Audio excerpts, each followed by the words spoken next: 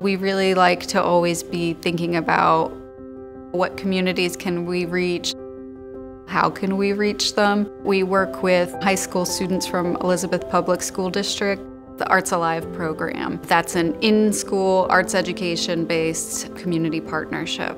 It was formed because of their focus in kind of enriching those students' experience of arts education and enriching the programs that they already do at the high school, and as well as giving them exposure to a contemporary art museum, which they don't have in that district. So it was formed around enriching our programs, enriching their programs, and then culminates in a presentation. Hi, my name is Valerie.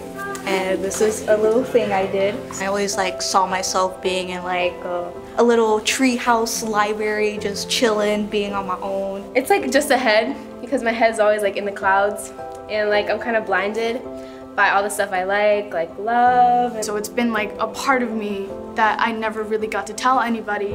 We've seen students that really opened up and shared a lot from their personal life through the experience of making art. My name is Emily. My dad wasn't there for most of the time.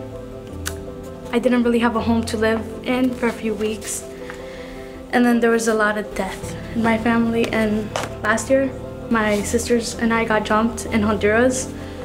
So this is just me cuddling her, tell her that everything's okay. It's amazing to watch. We want to continue to expand the outreach programs. It's definitely kind of central to our vision and mission to try to serve as many communities and people as we can.